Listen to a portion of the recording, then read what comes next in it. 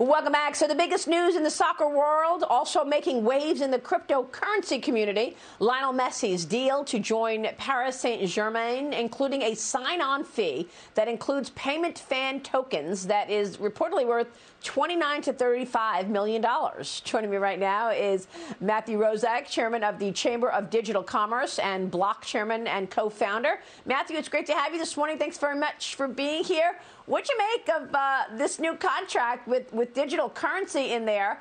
I guess earlier in the week, we also heard that AMC was going to be accepting Bitcoin for just to go to the movies. Interesting to see these two developments.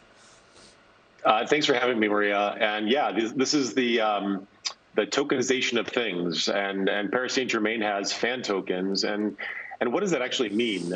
These fan tokens actually behave like mileage points for these ecosystems, and so they create incentives for fans to do things like a tweet or participate in things, and then also get rewarded. And so these tokens will start to have a real market value where fans could trade this, use it to buy things, and becomes a currency within these ecosystems. And I think it's very smart and astute for Messi to participate in that, because as these ecosystems and the value of these clubs goes up, I think there's going to be a direct relationship on these fan tokens. And we're seeing more and more Messis and Tom Brady's and a lot of these athletic and kind of celebrity influencers coming into crypto. And it's great to see from an education standpoint. So is there enough liquidity here? I mean, look, we obviously saw the quarterly numbers from Coinbase this week.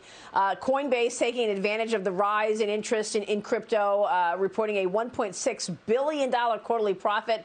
Those numbers were incredible. That was a profit at Coinbase. I guess that in and of itself tells you that there is liquidity here. But what's your take? What does the Coinbase success tell you about where this market is today? Stock is up 2 2/3%, by the way, right now.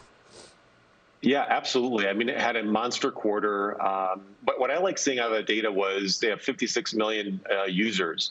And I think Coinbase is going to behave a little differently over time, because they're going to be looked upon as a fintech.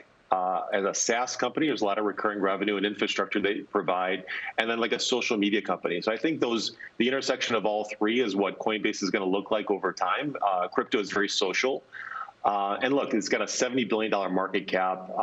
It's got 220 plus billion of crypto on its balance sheet. That's about 11% of the entire crypto market cap. So Coinbase is always going to be looked upon as a blue chip for Wall Street and a barometer for this industry.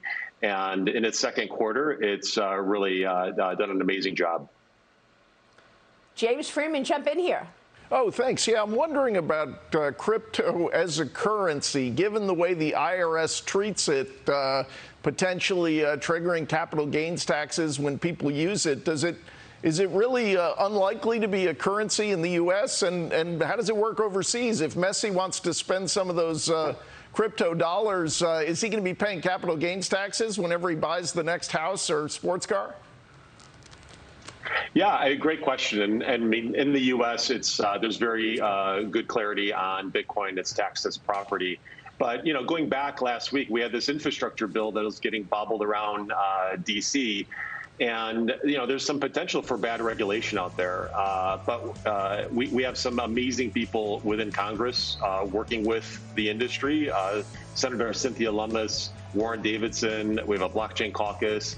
And look, we have to be careful. We need to get this right. Otherwise, a lot of this innovation will go offshore. And we have an amazing opportunity on the scale of the internet 20 plus years ago to kind of play into this new DeFi world and this new Web3 world.